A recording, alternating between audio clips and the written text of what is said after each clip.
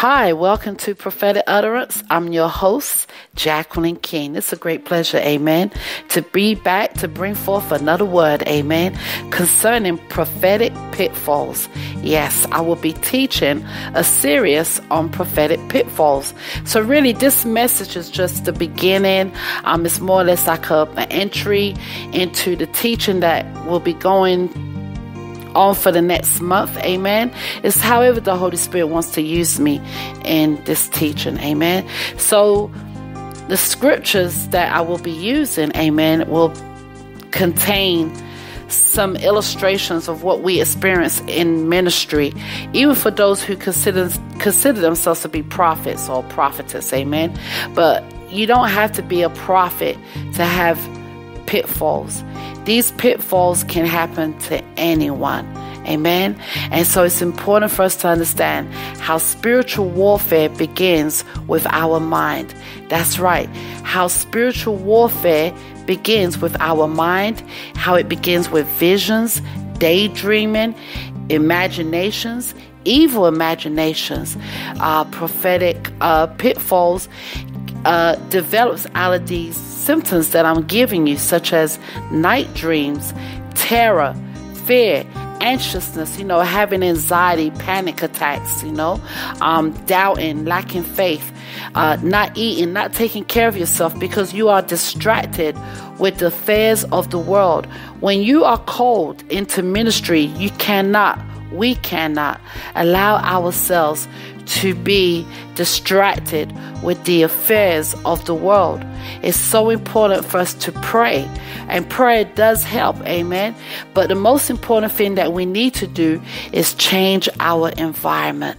We need to learn how to change our environment and do those things that is pleasing and acceptable unto God through the power of His Holy Spirit. Amen. In the name of Jesus. So I want to just read a scripture to you. Ephesians chapter 2 verse 10. And it says that, for we are His workmanship. Amen. We are His workmanship, created in Christ Jesus unto good works, which God had before ordained that we should walk in them. So God has ordained us, amen, to walk, amen, in our calling, because He has already prepared the way for us. We are now new creatures in Christ Jesus. We no longer belong to ourselves. We now belong to Him. We are now His handiwork. We belong to Him because He has created in us a clean heart. He has renewed our minds. He's given us a new spirit. So we are able, amen, we now have the ability to do the good works which God has already planned for us, predestined.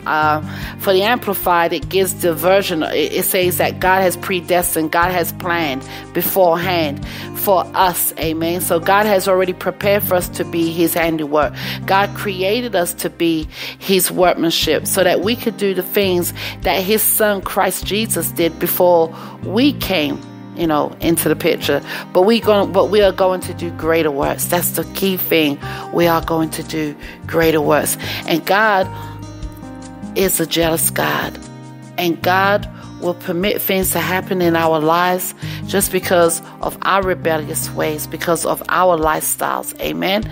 But these things that happen to us becomes pitfalls.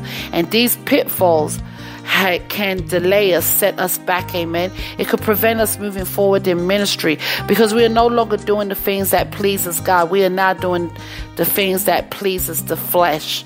Amen. So we're going to just look at another scripture, and that scripture is coming from the book of Ephesians. Amen. Praise God. Ephesians. And it says right here in verse, let's start at verse 10. Verse 10, Ephesians chapter 4, verse 10. He that descended is the same also, and ascended up far above all heavens, that He might fill all things. Amen. Fill all things. And the word says in verse 11, and He gave some apostles, and some prophets, and some evangelists, and some pastors and teachers, for the perfecting of the saints, for the work of the ministry, for the edifying of the body of Christ. This is what God has given to the church, to the body of Christ. He has gave, amen, apostles. He has gave some apostles, some prophets, some evangelists, some pastors and teachers. But our job is to do the will of God, amen. Is to help, to assist, to edify, to build the body of Christ. This is what ministry is about. But if we are not being taught how to fulfill the ministry of God, amen, these things can become pitfalls in our lives, amen. So one of the things I stated earlier was prayer helps, but changing our environment can make a difference. Spiritual warfare generally can be attracted to our environment, such as our home, work, our associations, who we associate with, friendships, relationships, including our families, amen, including our ministries. These things promote pitfalls in our lives. These things promote spiritual warfare. It gives a door, a portal, an opening to the enemy to come in, amen, to torment us, to harass us, amen, to cause us not to continue to walk in the spirit, but to walk in the flesh, especially when we're dealing with these pitfalls that can cause a lot of frustration in our lives. Amen. And we want to eliminate these frustrations.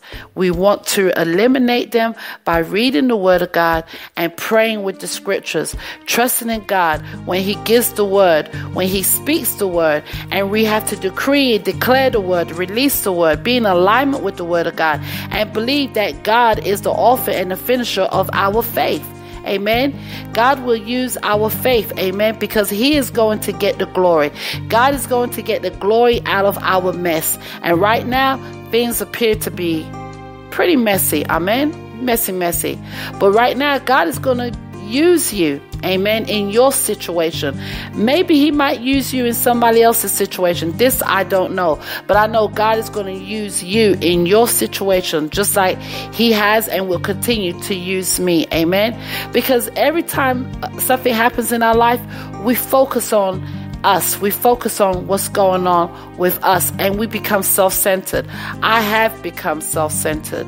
I have neglected there are other people in my life that needs to hear God, needs to hear the voice of God.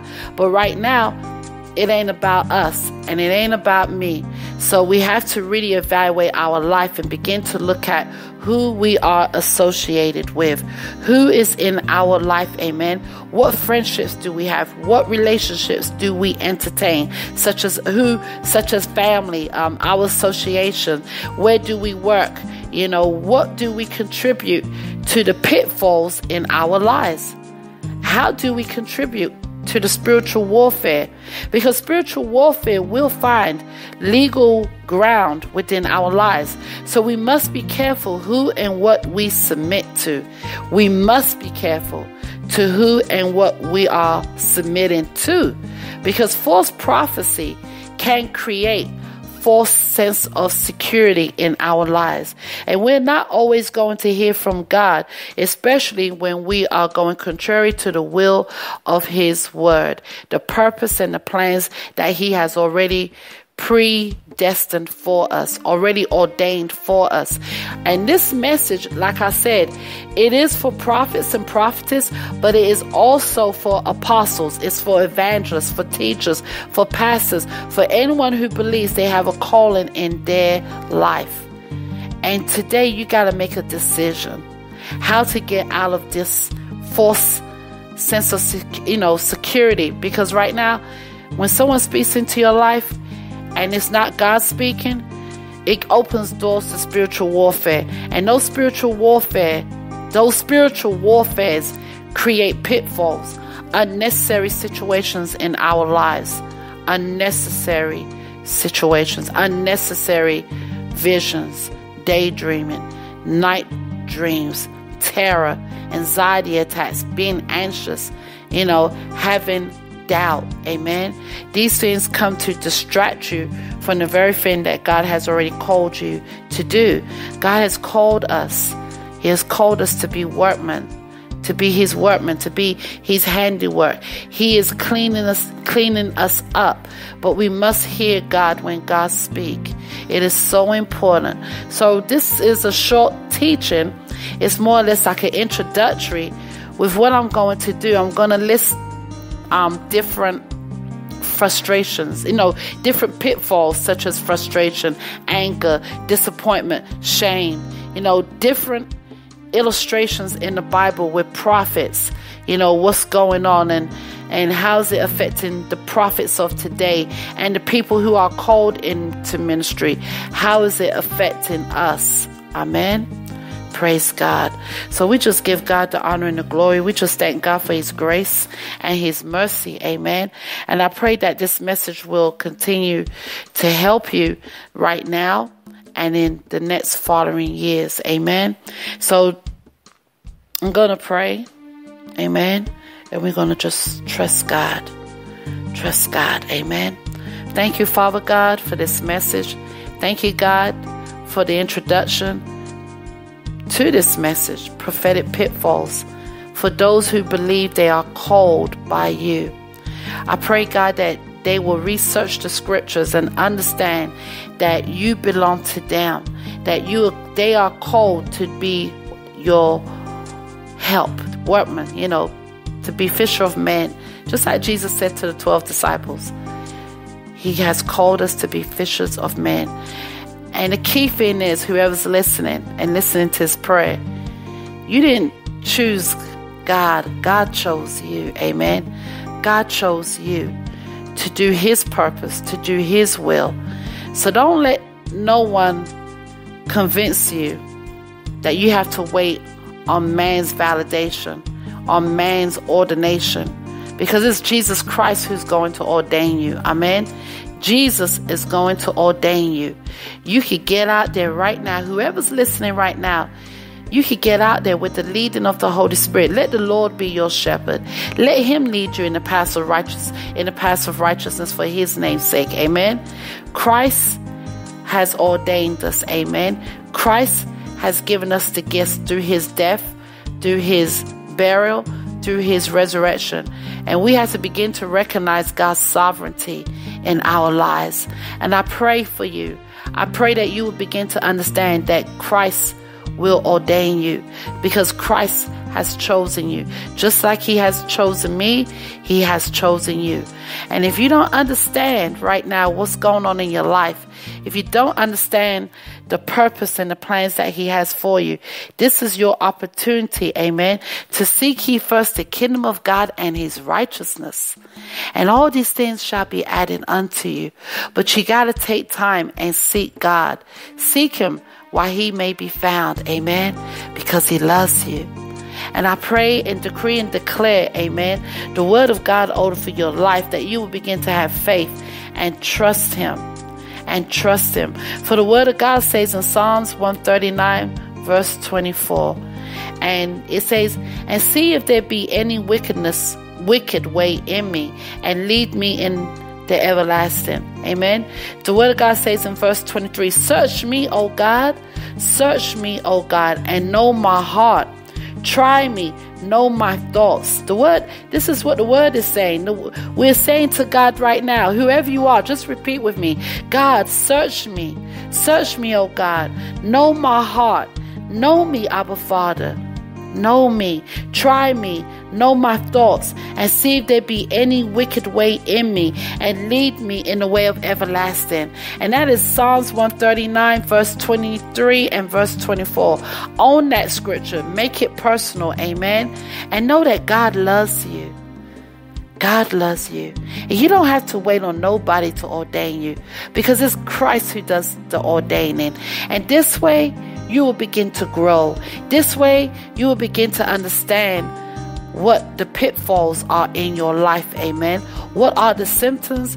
What are the pitfalls? And this is what this teaching is going to be about. This is just an introductory, as I stated earlier, but I pray that God will be your provision. I pray that God will be your help. I pray that you will understand your purpose in Christ Jesus, according to Ephesians chapter 2, verse 10, according to Ephesians chapter 4, verse 10 and 11. Amen. I pray that you will understand the purpose that God has given you in your life. Amen. That you will not be without.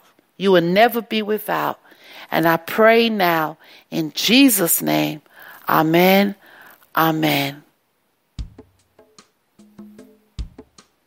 Praise God. We thank you, Father. We thank you for all things. In Jesus' name. Amen.